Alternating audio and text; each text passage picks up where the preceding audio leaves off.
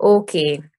Hi, hello everyone. Welcome to today's session on the recall questions of FMGE, Foreign Medical Graduate Examination, that took place on December 2021. In December 2021, I am Dr. Shivangi Shukla, your educator for ophthalmology here on ADrPlexus. I welcome all of you.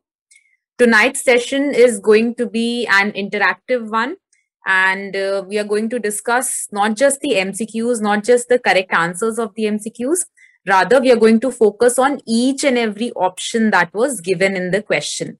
And we are going to make sure we are going to understand how the questions are, how the options are eliminated. All right. So we are going to develop this skill of elimination, as well as focusing on each and every option as and when we take the exam, so that we don't just hop on to the first option that appears to be correct. Rather, we develop an analytical skill. Okay, all right. So let's begin. So the first question that I have put up is: the visual acuity improves upon looking through a pinhole. So here they're asking about a particular disease that in which the visual acuity improves upon looking through a pinhole. Now, what is this particular disease? Is it a macular lesion, a refractive error, an organic lesion, or can it be cataract? Now, what is a pinhole? For understanding this, let us first look at what a pinhole is. So this is a pinhole. All of you, most of you would have come across this in your third year. You would have seen this. Now, a pinhole is an instrument which has this pinhole. It has a small opening, a small hole, as the name suggests. This hole is around 0.75 millimeters to 1.25 millimeters in diameter. Okay, so small. Okay, it is a very, very small opening through which a very small beam of light can only pass. Okay, now what happens is, see, now what happens is, if you have this opening, if you have this beam, so this is the, okay, this is the cornea, and through this the light will pass on and fall onto the retina here. Okay, now suppose there is a wide beam of light that is falling. Okay, this is a very wide beam of light that is falling on the cornea, and it is getting refracted.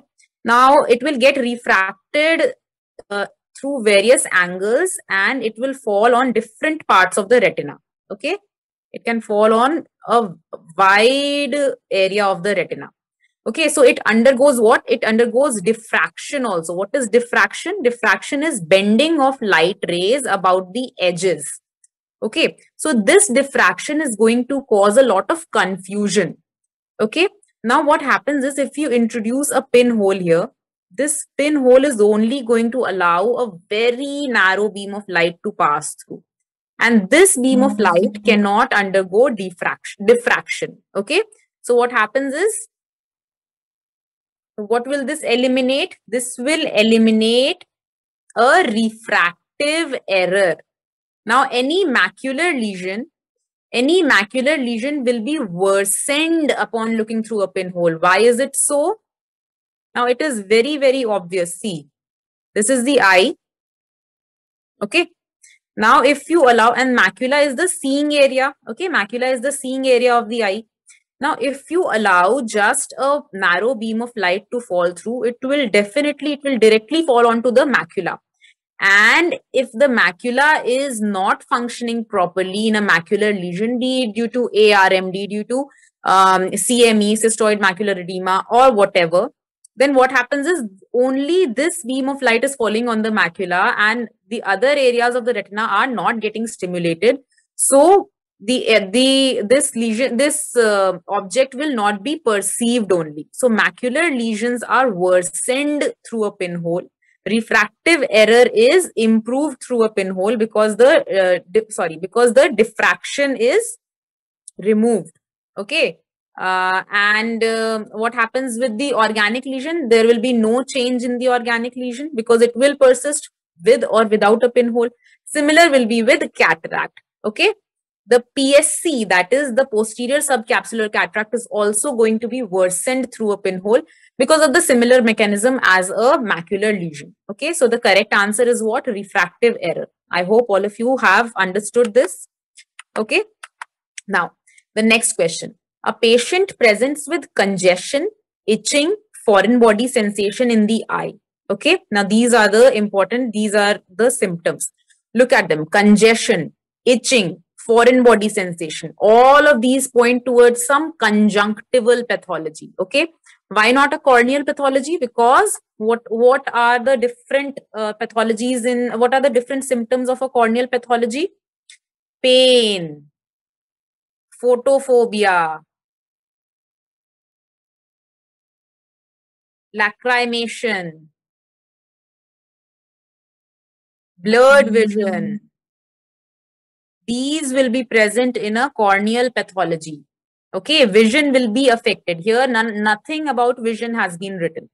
Now, he also gives a history of use of contact lens. It is the clinching hint in the question. Okay, what is the most probable diagnosis? Vernal keratoconjunctivitis, giant papillary conjunctivitis, corneal abrasion, or acanthamoeba keratitis. Now, because there hasn't been any corneal symptom that has been mentioned like pain, photophobia, lacrimation, or blurred vision, we can eliminate corneal abrasion, we can eliminate acanthamoeba keratitis. But can you see how very interestingly they have mentioned acanthamoeba keratitis? Why have they mentioned this? Because to confuse you with contact lens. Acanthamoeba keratitis is very, very commonly experienced in contact lens users, isn't it? And how is it experienced? In contact lens users, because of proteinaceous deposits, what do? We usually, there are a lot of deposits that occur on the contact lens as we use it. Okay, so for removing these deposits, we have to use the lens solution. Okay, but what do? Sometimes we are very loath to use the lens solution, or sometimes what happens is we are on the go and the lens solution is not available to us. So what do people do? They use tap water. And in the tap water, there are free living amoebae that are acanthamoeba, especially in the West. Okay.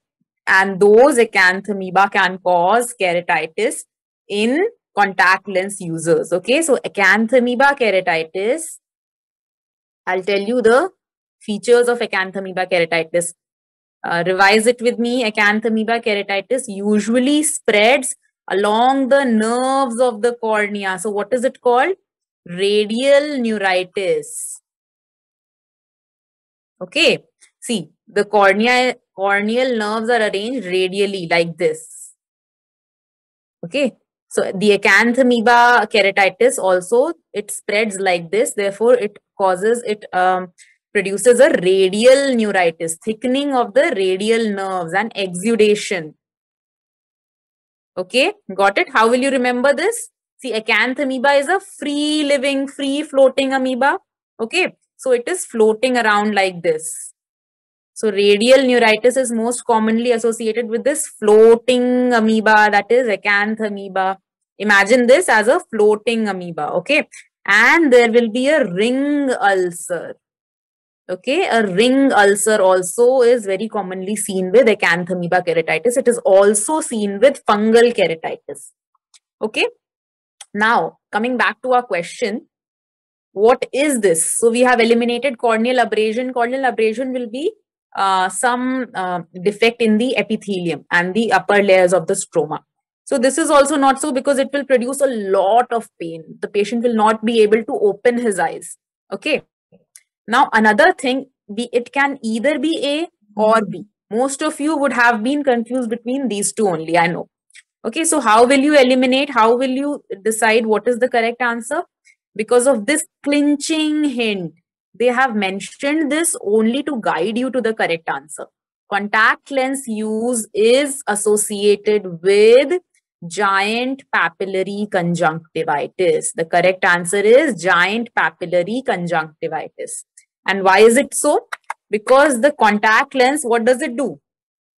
Contact lens will irritate the fornical conjunctiva and the palpebral conjunctiva, and it will cause the formation of giant papillae. What are these giant papillae? See, papillae can either be micro means less than 0.3 millimeters in size, or macro, between 0.3 and 0.5. Not very essential to remember this, just for your understanding. Now, another very important term is the cobblestone papillae. What are the cobblestone papillae? You would have seen the cobblestones that are present on the side of the footpath. Okay, the cobblestones are like this on the sides of the footpath. Okay, cobbled streets. So these are also, these are large papillae that occur on the lids, on the under surface of the lids, on the palpebral surface of the conjunctiva. Okay, these are around 0.5 to 1 millimeters big in diameter. Now, something even larger than these are the giant papillae. Okay, giant papillae. And these are characteristically seen in contact lens users. Okay, understood? Now, the cobblestone pathway, you will see, you will ask me, where is cobblestone papilla seen? These are seen in vernal keratoconjunctivitis. Okay, a severe form of vernal keratoconjunctivitis can also have giant papillae. Okay, but giant papillary conjunctivitis associated is usually not associated with allergies. It is associated with irritation due to soft contact lens. Okay, soft contact lens causes allergies in the giant papillary conjunctivitis. Okay, got it? And so this is how you eliminate. Also, one very, very important thing is that no seasonal history is given. Okay, usually for questions regarding vernal keratoconjunctivitis, what do you get? You get seasonal history that especially typically a small boy, because it is more common in males, small boy will experience those symptoms. Okay, so vernal keratoconjunctivitis will not be correct here. Rather, it will be giant papillary conjunctivitis. Now, there have been a few students who have told in the recall that there was another question on vernal keratoconjunctivitis that we are going to come to later on. Okay, for this, you should know, you should just remember that cobblestone papillae are smaller than giant papillae. How will you remember? There's a huge giant who is walking around the along the footpath on the cobblestone. Okay, the cobblestone is smaller than the feet of the giant. So this is how you remember that giant papillae are larger than cobblestone, and giant papillae are associated with contact lens use. Okay. Now, next question. This is a relatively easy question, not because the question is easy, but because the options are very easy. Okay. What is the most common cause of blindness in children? Is it cataract, glaucoma, vitamin A deficiency, or corneal opacity? Now, for those of you who have used your common sense, which I hope most of you have, can you see the question asks most common cause of blindness in children?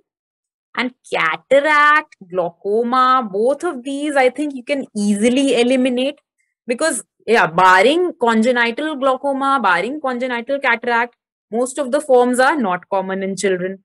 Okay. And congenital glaucoma and congenital cataract themselves are not that common. Okay. So what do you say? A and B we can eliminate easily, isn't it? Then comes corneal opacity. Corneal opacity per se in children can be mostly by how? Due to congenital glaucoma, or due to Peters anomaly, okay, involving the cornea per se. But that is also not as common as vitamin A deficiency. So what is the correct answer? Vitamin A deficiency. Okay, and why is it so? How does vitamin A deficiency occur in children? It is a sequelae of which disease? Can any of you tell me? Can any of you guess? It is the sequelae of, you should mention in the comment section. Okay, while you are studying this, you should also talk to yourself, and before I mention the answer, you should be up and about with the answer yourself. Okay, got it? So vitamin A deficiency is the sequelae of measles. Okay, got it? And vitamin A deficiency has a spectrum in children. It starts with conjunctival xerosis. Then it starts with bitoid spots, then causes conjunctival xerosis. Then it leads to corneal xerosis, then corneal ulceration, and then it leads to xerophthalmic fundus, xerophthalmic scarring. Okay, night blindness is also one of the forms of vitamin A deficiency. Got it? And what is the definition of blindness given by WHO? WHO has defined blindness as less than 3/60, visual acuity less than 3/60 in the better eye. Okay, so this is the definition given by WHO for blindness. Okay, just some additional tidbit that you should know from community ophthalmology. Next, there's one instrument. There have been a lot of pictorial questions given. Okay, so we'll also include a lot of pictures while we are learning. Okay, and I'll make a lot of diagrams also for you to understand. Next, where is the following instrument used? I'll show you the instrument that was asked, something along the lines of this instrument. Now, can you see this is a simple question. I think most of you would be knowing this. Is it an enucleation? Enucleation means removal of the whole eyeball. Is it in dacryocystorhinostomy? What is this? This is such a difficult sounding term, isn't it? I could not even pronounce it in one breath. Dacryocystorhinostomy. What does this mean? Dacryocyst. What is the dacryocyst? This is the lacrimal sac. Okay. Rhino. What is rhino? It is related to the nose. Ostomy. What is ostomy? Ostomy means an opening. So what is this? It is an opening between the lacrimal sac and the nose. Okay, this is a surgery which introduces an opening between the lacrimal sac and the nose. Now you will say, what is the lacrimal sac? Okay, I'll show this to you in the diagram. Okay, I'll make a diagram and then I'll show it to you. Evisceration. What is evisceration? It is scooping out the contents of the eye, removing the sclera intact, sclera and the eye extraocular muscles. Okay. Pterygium. Pterygium surgery. Well, pterygium is not a surgery. Where is the following instrument used? I should have framed this option better. In pterygium surgery, pterygium extraction. But anyway, so this cannot be used in pterygium surgery. If this is used in pterygium surgery, then Lord save that eye. Anyway, so this is what? This is a bone punch. Okay, it is a bone punch. It is used to create a hole in the bone. Just like you punch the paper and create a small round hole in the paper. Similarly, this bone punch introduces a small hole inside the bone. Okay. Now this area, you see, this area is where you hold the plate of bone like this, and you press these two together. Okay, you bring these together like this. Okay. Now there will be a hole, a small hole in this bone like this. This thing will be chipped off from the bone. Got it? So ostomy is creating a hole. This instrument is used to create the hole. Okay, how does it do that? I'll show you. Okay. Suppose this is the eye. This is another eye. And this thing is the nose. Okay. Now, you have the lower puncta, the upper puncta, through which comes the lower canaliculi, the upper canaliculi. This is the lower puncta, this is the upper puncta in the lid. Okay, this is the lacrimal gland here. They secrete the tear. Okay, the tear secretion via these ducts. Now this puncta will have the upper canaliculus, this will have the lower canaliculus, joining together, meeting to form the common canaliculus. Then this common canaliculus is going to meet the lacrimal sac, and this is going to form the nasolacrimal duct, which opens where? It opens in the inferior meatus. Okay, it opens where? In the inferior meatus.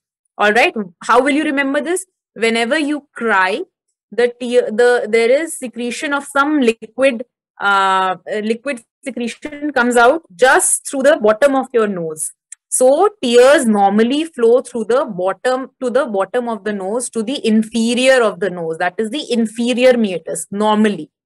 But what happens is the most common site of obstruction here in this system is this nasolacrimal duct. It can be obstructed. Okay. What else can be obstructed? The common canaliculi can be obstructed here. What else can be obstructed? The lower canaliculus can be obstructed. What else? The upper canaliculus can be obstructed. What else? The puncta can be blocked, both the puncta. Got it? So these are the various levels of blocks that can cause excessive tearing or lacrimation, because the tears will be poured in from the lacrimal gland and they cannot be secreted easily. They will be blocked at some point. So they will be overflowing from the eye. Got it? So the most common location of block is the nasolacrimal duct here. That is called nasolacrimal duct obstruction. Okay. Now you will ask, what is the need for surgery? The need for surgery is the patient's discomfort if the patient is experiencing a lot of tearing, or because the duct is obstructed, then the tears collected here in the lacrimal sac, and they will be frequently, time and again, this sac will get infected. It can lead to formation of pyocele in the sac, mucocele, and that is going to cause a lot of problems. Okay, frequent infection is going to cause swelling. It can by backflow, it can cause infection in the conjunctiva also. So all these things are going to cause a lot of problem. Now, so that is the indication for surgery. Now, what do you do in surgery? You connect this lacrimal sac, which is a very wide diametered sac, with the middle meatus here. Okay, so you remove a piece of the nasal bone. What is chipped off? Extremely important question. This can be asked in the MCQs. The nasal bone is chipped off through the bone punch. Okay, so the bone punch removes a piece of the nasal bone, and what happens is this lacrimal sac, a flap is created, and lacrimal sac is joined with the lateral surface of the middle meatus. Okay, middle meatus. All right, now how will you remember this? How will you remember which meatus is it joined after surgery, and which meatus does it open naturally? See, you can visualize that this lacrimal sac has to be connected to one meatus. It is not that big enough that it can be pulled down till the inferior meatus. Okay, so this is another way in which you can remember that this is attached to the middle meatus, because middle meatus is slightly above and slightly nearer to the lacrimal sac. Okay, whereas the inferior meatus is very inferior, and this cannot be pulled down till the inferior meatus. So always remember, these are the points which you should remember. You can be quizzed on this in the next question, in the next exam.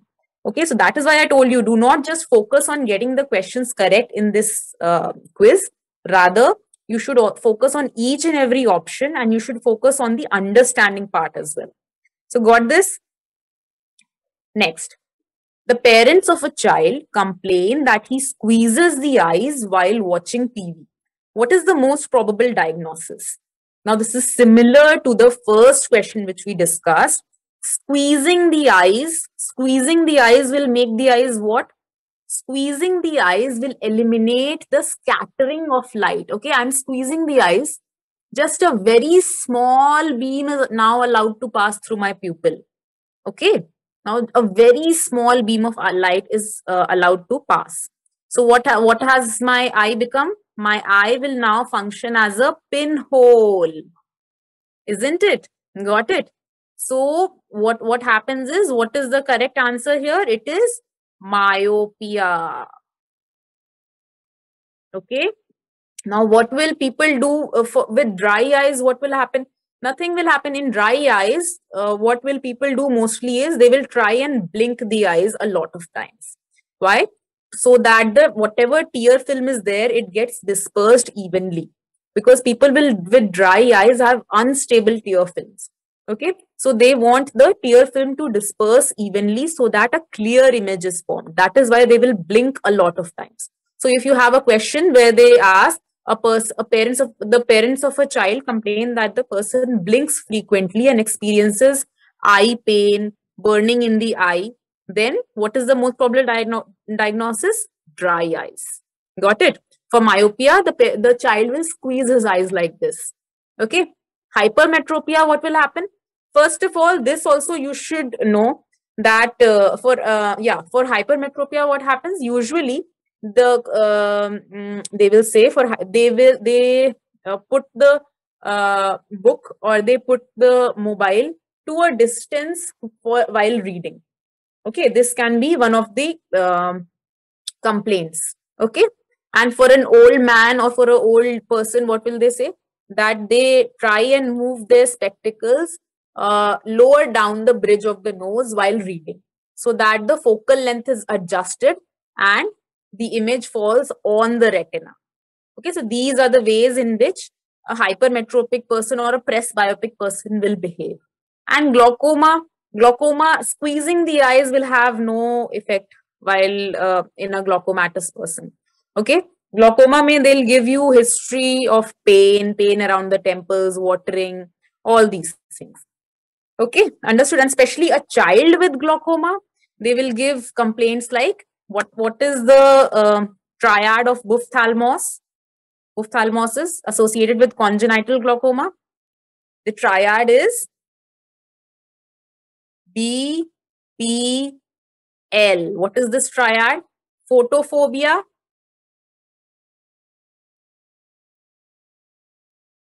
lacrimation, and blepharospasm. So these complaints will be given in congenital glaucoma or ophthalmos. Got it? So here squeezing the eye means he's converting the eye into a pinhole, similar to the first question. So all the diffracted rays will be eliminated and just one thin beam will fall on the retina and the refractive error will be eliminated. Okay, next question. Which of the following will be observed when a person enters a dark theater? A person enters a dark theater, okay, dark adaptation. What is happening? Pupillary constriction, will this be there? Pupil will dilate, not constrict inside in dark area. So this is wrong. Convergence is part of the accommodation reflex, isn't it? Convergence, pupillary constriction, all these are part of the accommodation reflex. So convergence will also not occur. Next, conversion of Leven's retinal and conversion of all transretinal. Now, to understand this, I'll tell you the one important mnemonic for understanding the vitamin A cycle. Okay, this is what? There is a sandwich of retinol, retinal, and retinal. How is it? See. First you write retinol, then you write retinol. Then you write retinal, and you write again retinal. So, this retinal and retinol, they are the bread of the sandwich, And this retinol and retinol, both of these are the fillings. Okay. So this is what all trans, and this is all trans. Okay, and the filling has, suppose toothpicks, usually they put in toothpicks, right? So these are the toothpicks, 11 cis and 11 cis. Okay, so bahar mein kya hai? On the outside they have retinol. Okay, and after that they have retinal. Okay, OO and AA. And the bread is what? The bread is all trans, and the filling is with the toothpick. What is the filling? 11 cis. So you should remember this sandwich. Always remember this sandwich, and then you will be able to solve any question that comes on the visual cycle. So what happens is, in the eye, in the retina, vitamin A exists in a lot of forms. Okay, retinoic acid, retinol, retinaldehyde. Retinal is what? Retinaldehyde. Okay. Now, this retinol, all trans retinol, is converted to 11 cis retinol, which gets converted to 11 cis retinal. And this is the form which combines with opsin to form what? Rhodopsin. Okay. This is rhodopsin. Now what happens? On this, whenever dim light falls, when dim light will fall, this opsin will separate from 11 cis retinal. Okay, and opsin will undergo a lot of conformational changes. Photorhodopsin. This rhodopsin will change into photorhodopsin, bathorodopsin, metarhodopsin, lumirhodopsin. And then finally, the opsin will separate and it will be recycled. And what will form? All trans retinal. So in fact, this 11 cis retinal has transformed to all trans retinal, and opsin has undergone a lot of changes. Okay. And now this all trans retinal will form all trans retinol, and the cycle will continue. Okay. Understood? Got it, all of you? What happens? So always remember this sandwich. You will be able to solve any question. So what is happening? This is the part where rhodopsin is there. And what is happening when dim light falls on this, when low light falls on this, during dark adaptation, this is going to convert into this. The filling is going to convert into the lower bread of the sandwich. Always remember, this is a sandwich, 4-layered sandwich. Retinol, retinal, all 11. Got it? Understood?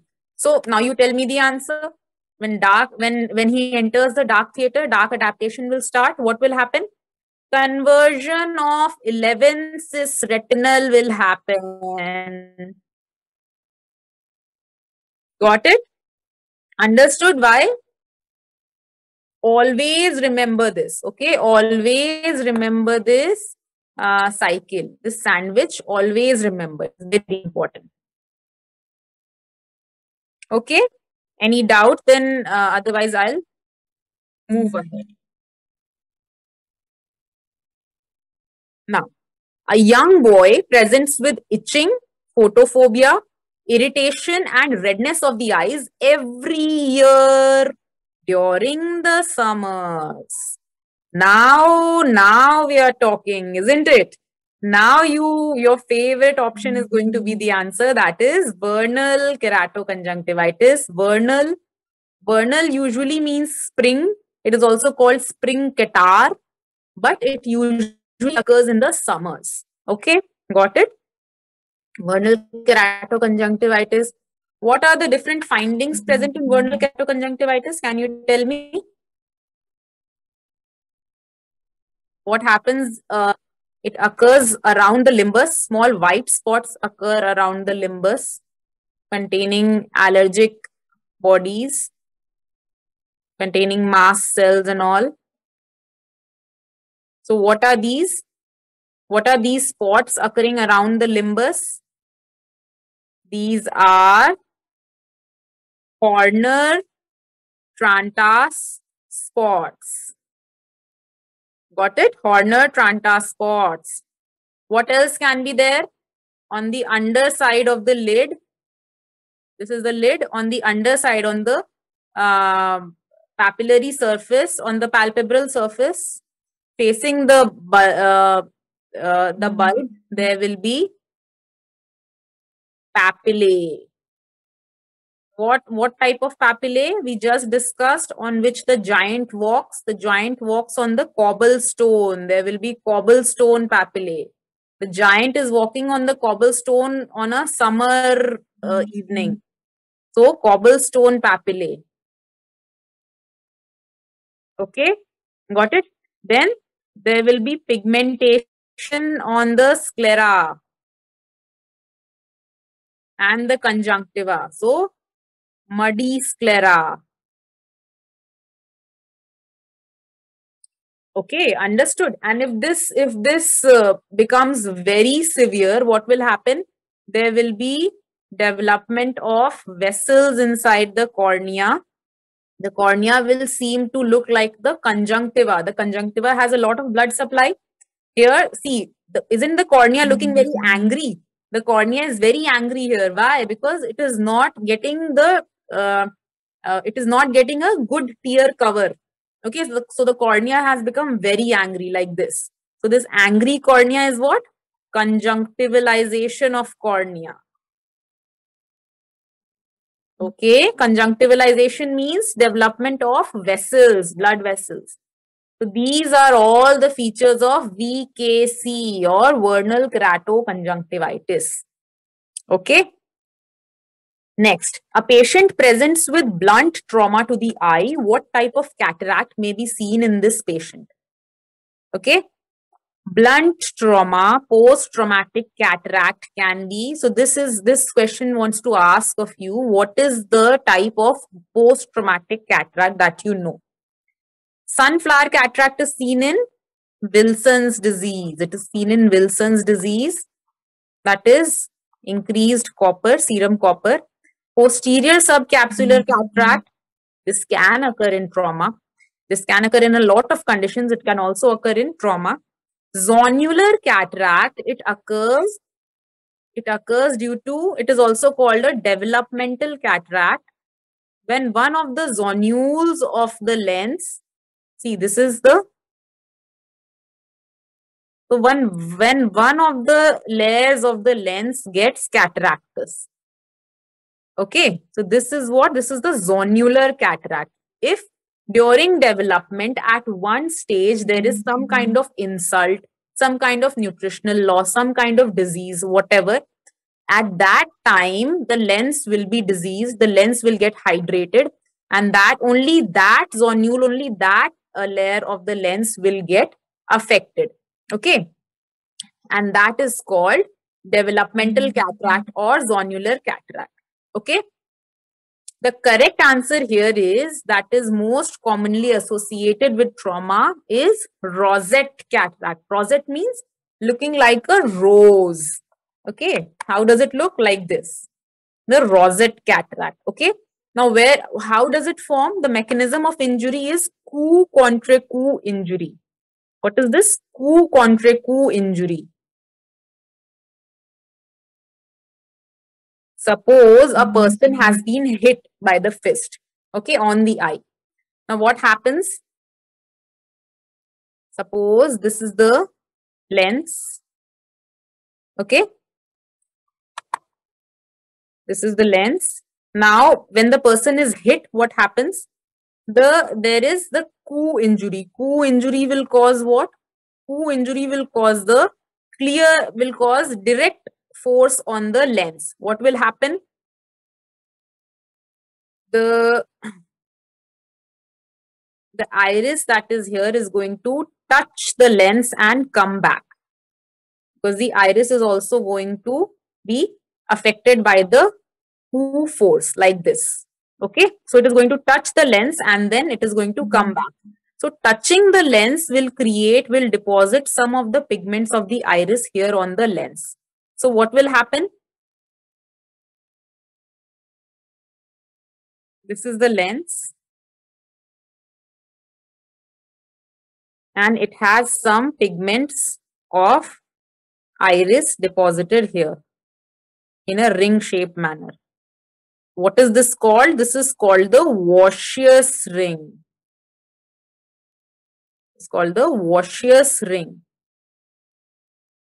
Okay, osseous ring is due to the Q force. When there is a blunt trauma on the eye, the Q force will cause, the Q means the direct force. It will cause the osseous ring because of the touching of the iris on the anterior capsule of the lens. Now, when this iris goes back, now what happens is the contents of the eyes which were pushed backward, they will now recover. So that recovery force is the contre-Q force. It will be in this direction. Okay, it will be in this direction. Now, you can imagine a sphere where if you kick the sphere like this, all the water, all the contents inside this will move towards this side, and then it will push this like this to expand. Now, if this does not burst, it will then recoil, and there is another recoil force in the backward direction. Similarly, the eyeball will recoil and the force will be in this direction. So this force that is coming from the recoil is going to create a cataract here on the posterior surface of the lens. The lens fibers on the posterior surface are going to get disrupted, and there will be hydration of the lens fibers here, which is going to cause rosette cataract. So this is the mechanism of development of rosette cataract. Got it? Understood? Next, a 1-year-old child presents with the following picture. Intraocular calcification is also observed. What is the most likely cause? So this is the picture. Can you see? He has a white reflex here in one eye. What is this reflex called? White means leuco. White pupil. Okay, this pupil is appearing white. What is pupil called? Chorea. This is leukochorea. Okay. So what is leukochorea can be? It can be in Coats disease also. It can be present in congenital cataract also. It can be present in mucopolysaccharidosis also. It can be present in retinoblastoma also. It can be present in toxocariasis also, that occurs due to dog. Okay, toxoplasmosis due to, it is carried by cats, toxocariasis by dogs. But the clinching hint here is intraocular calcification, very, very characteristically associated with retinoblastoma. Okay, so this is retinoblastoma. All right.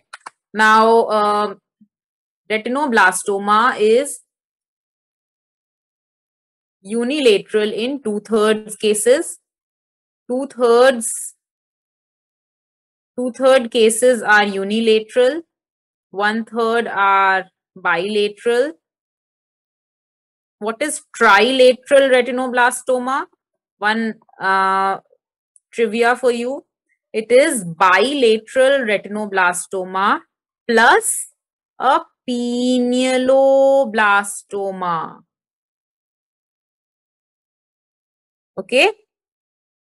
Bilateral retinoblastoma plus a pinealoblastoma, that is, the pineal gland is also affected. What is the pineal gland? It is characteristically situated near the glabella here. Okay, so it seems like all the 3 eyes are affected. Okay, so this is called trilateral retinoblastoma. What are the different types of rosettes observed here? Homer writes rosettes, Flexner-Winter-Steiner rosettes, and florets. Okay, these are the 3 rosettes that are observed here. Okay, understood. Now we'll move to the next question. A farmer presents with pain, watering, and photophobia in the eye for 36 hours. A farmer, so associated with vegetative matter, pain, watering, photophobia. What did I tell you? Pain, lacrimation, photophobia, blurred vision. What are these symptoms of? Cornea. Whenever you hear of this, your mind should go towards cornea. Some corneal pathology for sure. Okay. Now it is itself saying, the question is saying 2 into 2 centimeter ulcer is there. Now you have to identify the lesion that is marked with the arrow. Now the arrow was placed somewhere like this here. Okay. So you had to tell what these lesions are. What are these? Can you see? This is one big ring around which these are roaming like satellites, isn't it?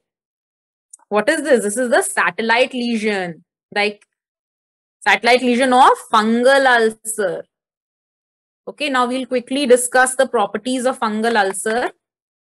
Okay, fungal ulcers, signs more than symptoms. Always remember vegetative matter. Something like vegetative matter will be mentioned, trauma. Okay, signs will be more than symptoms. Then what else? Hypopion will be immobile. Why? Because it is held together by hyphae. Okay. Understood? And hypopion is unsterile. Hypopion is unsterile because it has fungal elements, hyphae. Now, how do you remember about the satellite lesions? Fungi is what? Fungi. He is a very fun guy. He likes to have fun. Okay, this fungi likes to have a lot of fun. So he keeps on hopping from one place to the other. And he has to be held in position by ropes, which are hyphae. Okay, so these hyphae will be present in the hypopion, causing it to be immobile.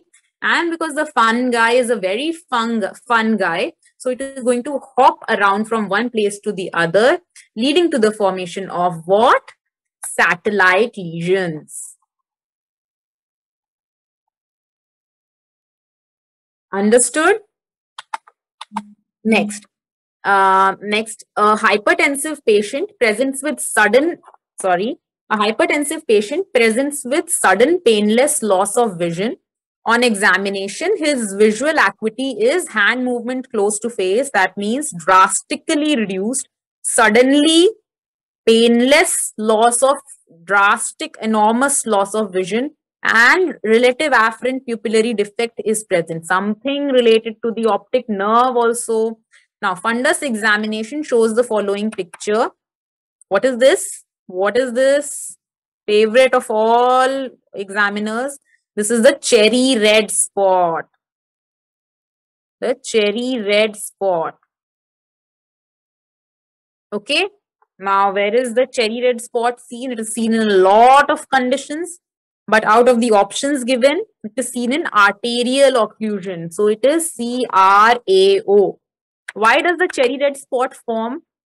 I'll tell you. Okay. The internal carotid artery, it will form the ophthalmic artery. And the ophthalmic artery is going to form the central retinal artery, and also it will give the short posterior ciliary artery. Okay, short, how will you remember short? Because they are short. Why? Because they have to be present only at the posterior pole.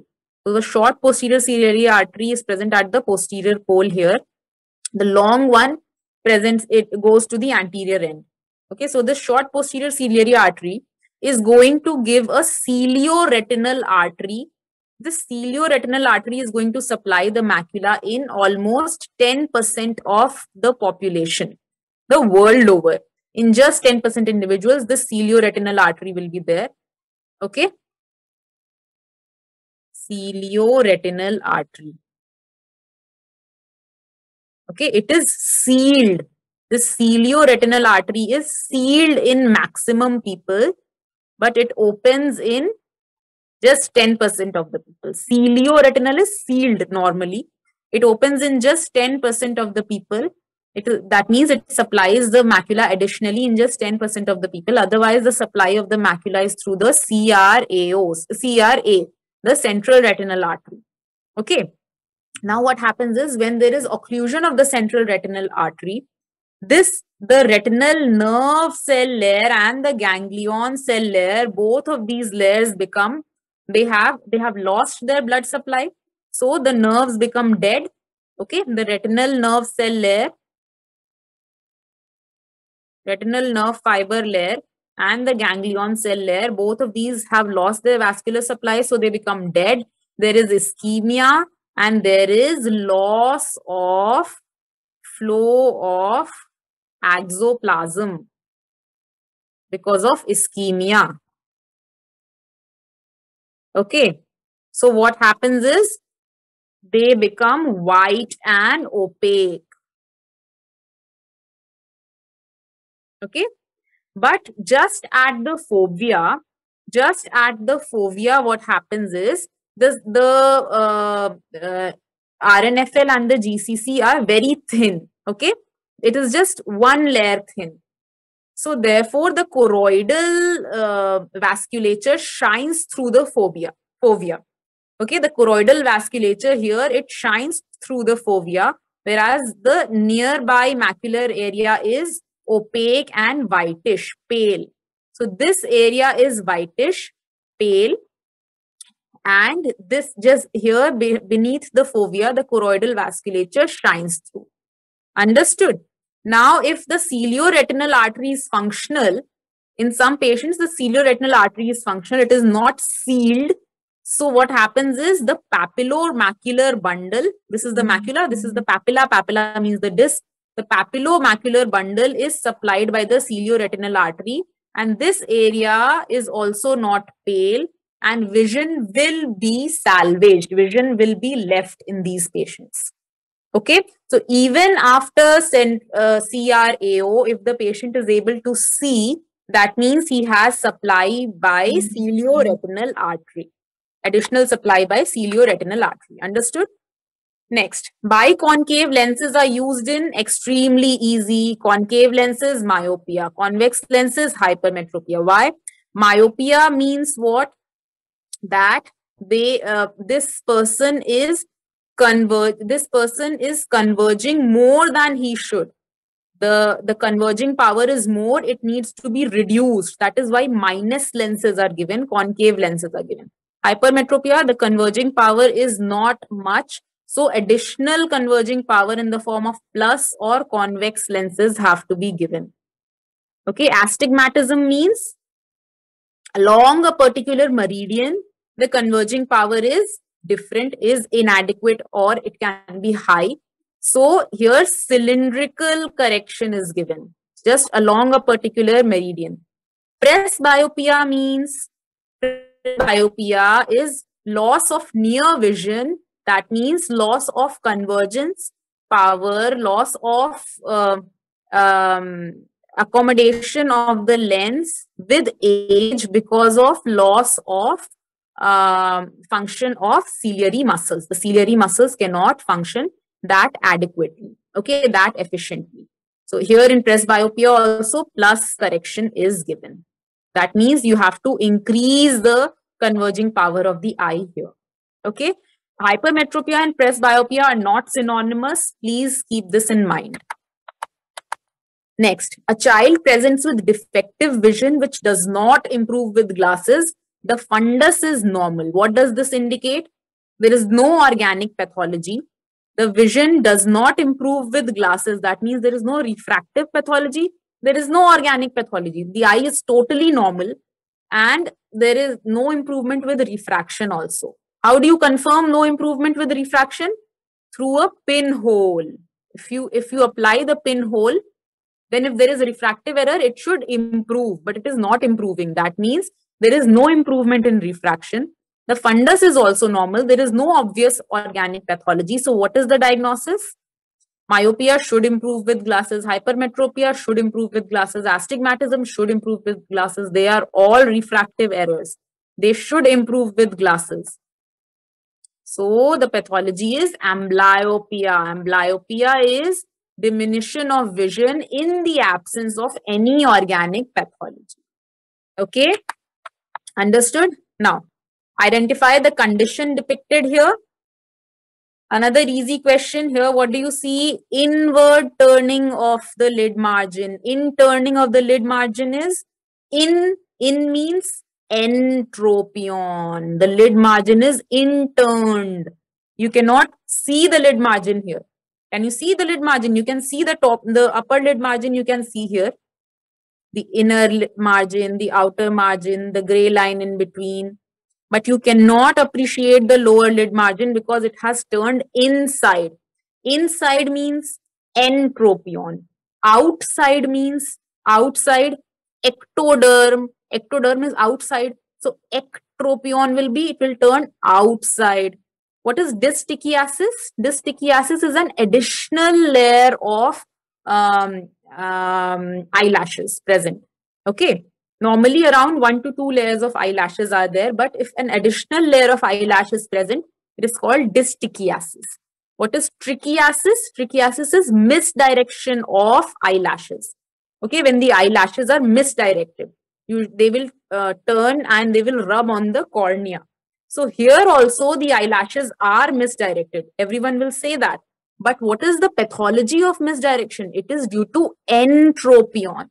Had this entropion not been there, this trichiasis would not have been there. Sometimes, even without entropion, trichiasis does occur. At that time, your diagnosis will be solely trichiasis.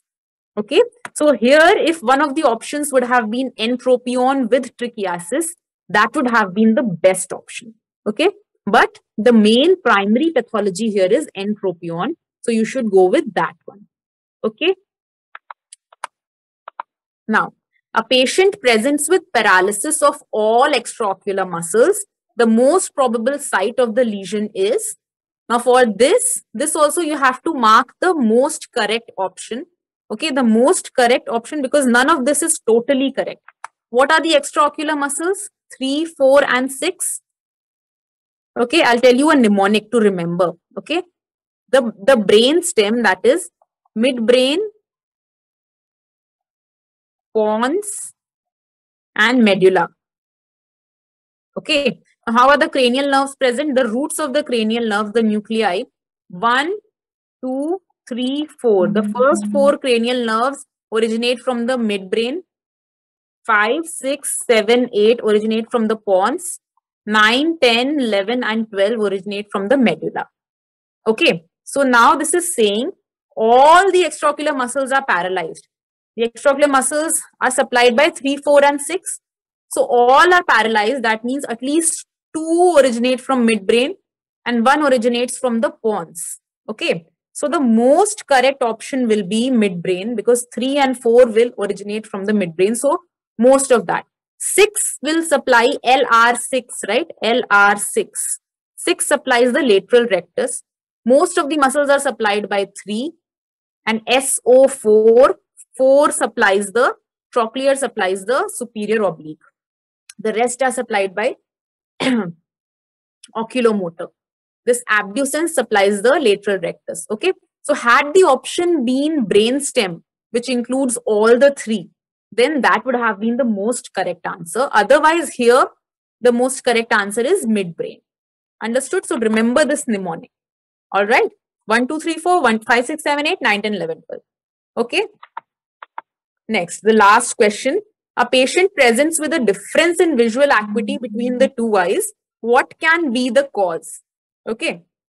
Difference in visual acuity between the 2 eyes can, see, refractive error can be there. And isometropia is also a type of refractive error, where the difference between the refractive error is more than 2.5 between the 2 eyes, 2.5 diopters. But here, what is this asking? This refractive error can be cured by using spectacles. Okay, conjunctivitis does not affect the vision. Okay, any conjunctival pathology does not affect the vision. Hardly, it does not affect the vision. Only the tear film instability can temporarily affect, but it does not affect the visual acuity as such. So in spite of the refractive error and anisometropia, using the glasses can cure this. But if the visual acuity difference is persistent, that is because of amblyopia. Okay, the difference in visual acuity, if not cured before the age of 8 years, is going to lead to an isometropic amblyopia. Amblyopia can be of different types: strabismic amblyopia, stimulation deficit amblyopia, anisometropic amblyopia, a lot of types. So these can be understood. Why this is not the correct answer? Because these can be corrected, but amblyopia is the reason why this difference in visual acuity will be persistent. Okay. Also, you could have eliminated these two options. Why? Because anisometropia and refractive error both are the subsets of one whole individual set only. Anisometropia is also a type of refractive error only. Okay. So there is not one best answer among these two. So you should go with amblyopia. What is amblyopia? Loss of vision in spite of any organic pathology. Okay, and how is amblyopia occurring here? Because of anisometropia. Okay, that is difference of more than 2.5 diopters between the two eyes. So what happens? One eye is continuously suppressed, but the image from one eye is more blurred compared to the other eye. So the blurred image is continuously suppressed by the brain, and the clear image the brain is favoring. So the brain is biased towards the good eye, and the other eye becomes very lazy. Okay, then the other eye is so lazy that it is saying, all right, then I'm going to revolt. Okay, if you are not going to accept my image, then I'm going to revolt. Okay, then I'm not going to see further. Okay, and its vision keeps on deteriorating. Okay, so what is the treatment for amblyopia? You are going to pamper the lazy eye. Okay, what will you do? All right, if the brain is not favoring the lazy eye, let the doctor do. What will the doctor do? The doctor is going to patch the good eye. Okay, the doctor will patch the good eye. So now the brain has become so selfish. What will the brain do? The brain will say, okay, now I have lost that good image. Now I will turn towards the lazy one and I will say, okay, now please you only show your image. And that lazy eye will now give its blurred image to the brain. And then because of continuously working and practicing, that lazy eye will also improve its vision. So what is the treatment of amblyopia? It is patching the good eye. Okay, for small intervals, not for long. Otherwise, that good eye will then become lazy. Okay, understood. So these were all the questions. I hope you have had fun in tonight's session, and we'll meet with another such session on a different occasion. And please go back and revise, and please develop this method of understanding each and every option and eliminating it. Okay, because the options are sometimes what happens is, we have seen in a lot of questions, there has not been any one good option, any one totally correct option. Similarly, in a lot of questions, there have been more than 2 correct answers. So we have to eliminate options here. This is the go-to method in MCQs. All right. Okay, then bye-bye guys. Thank you.